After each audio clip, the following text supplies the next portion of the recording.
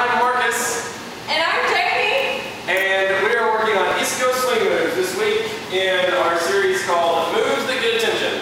So, in a good way. We started with an 8-count tuck turn. 1, 2, 3, and 4, 5, 6, 7, and 8. Oh, actually we started here. 1, 2, 3, and 4, 5, 6, 7, and 8. We talked about doing that rotationally. 1, 2, 3, and 4, 5, 6, 7, and 8. And then we got a little fancier and had the guys step through on 5, 6. 1, 2, 3, and 4, 5, 6, 7, and 8. What I want to try to accomplish 3 and 4 is both step through this arch, but I'm right behind her shoulder. 5, 6. I drop this arm and I move away. 7 and 8. The next thing we did was add a girl spin. Add a girl, just kidding.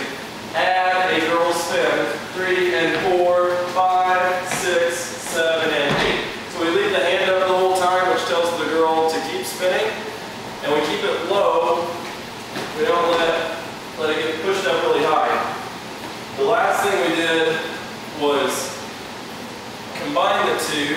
3 and 4, 5, 6, 7, and 8. From here it looks like this.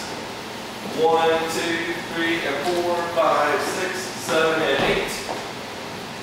And most important thing there, 5, 6. I have to leave this as I'm kind of faced away from the girl.